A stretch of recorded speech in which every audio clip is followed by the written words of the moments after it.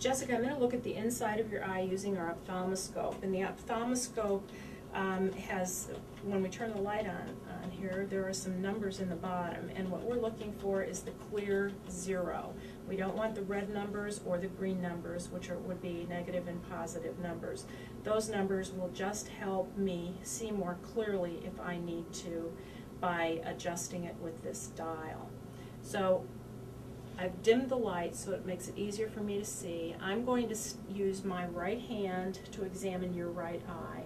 And when I would examine your left side, I'll use my left hand and my left eye. I want to stabilize your head with my hand here, have you look at something over in the corner, not looking at the light, and I'm going to go in at an oblique angle of 15 degrees, and I'm going to be looking for what we refer to as the red reflex, and the pupil of the eye just becomes red, and it's a reflection of the light on the retina. When I identify that, I'm going to move in, and I'm going to adjust my dial in order to focus, and what I'm looking for is I'm looking for the optic disc, and I'm looking at the venials and the arterioles in your eye.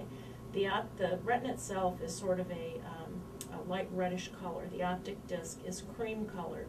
The center of it is the physiologic cup. All arterioles and venials egress and ingress through the optic disc. I want to follow the path of those arterioles and venials by moving my head and my instrument as one piece, noting if there's any crossing changes or nicking changes, of which there are not in your eye. Also, if I were to notice any kind of an alteration, I would be able to identify where it was using disc diameters. The disc itself is 1 to 1.5 millimeters in size. If I saw something to the right, I might say that it was 1 disc diameter away at 4 o'clock, and that would help the next person to identify where I saw that alteration. As I'm looking at your eye, the last thing that I want to do is I want to have you look then directly at the light. And when you look directly at the light, I am looking at your macula, which is the central point of vision. It's avascular. I have you look at it last because it is the most sensitive portion of the